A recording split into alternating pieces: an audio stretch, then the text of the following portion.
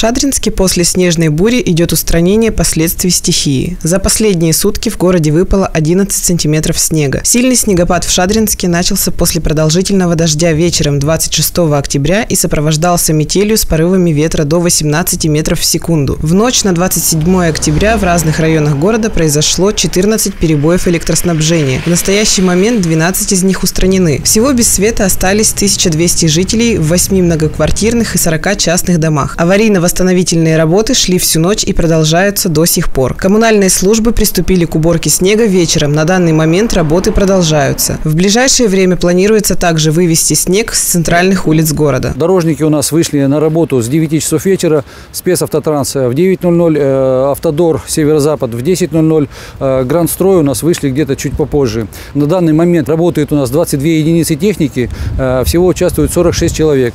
Хочу напомнить, у нас приоритетно идет расчистка сначала въезды в город, затем мы очищаем автобусные маршруты, затем уже переходим на второстепенные дороги. Отметим, что во дворах многоквартирных домов уборкой снега должны заниматься управляющие компании, ТСЖ, либо сами жильцы. По данным сайта gismeteo.ru, снегопад с порывами ветра до 16 метров в секунду продолжится до вечера. В следующие дни выпадения снега не ожидается. Напоминаем, что из-за непогоды на дорогах общего пользования Курганской области с 22 часов 26 октября действует запрет на движение пассажирских автобусов.